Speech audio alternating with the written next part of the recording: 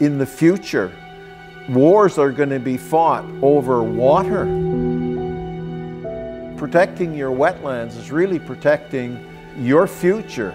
And can you imagine a future without water?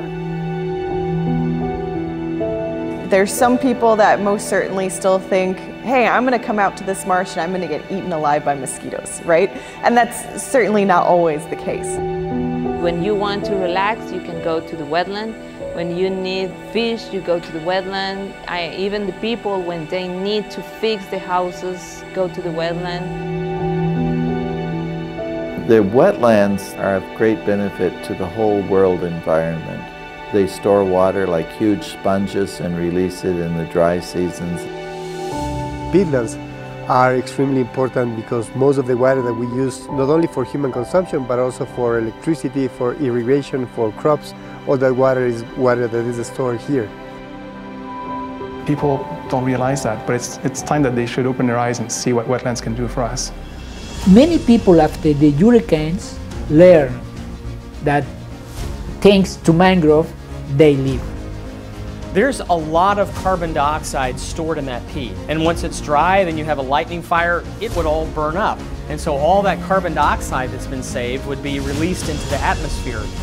More than 40% of the carbon is retained in wetlands. Up to maybe 300 or 400 tons of carbon per hectare, so the same as a tropical rainforest.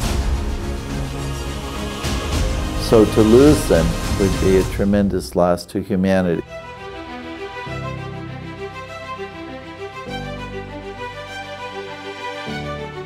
Why aren't we using that water to sequester carbon?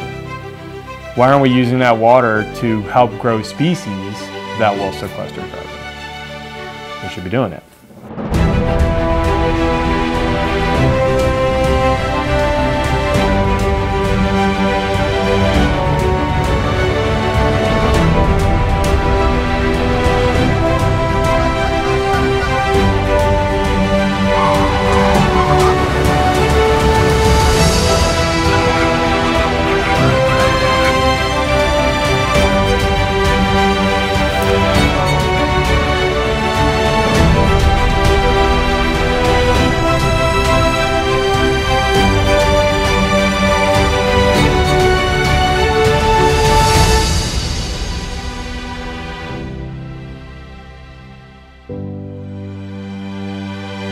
And industry needs to see a value in it. The economy needs to see a value in it. Then it becomes no different than growing corn and soybean. We're just growing wetlands.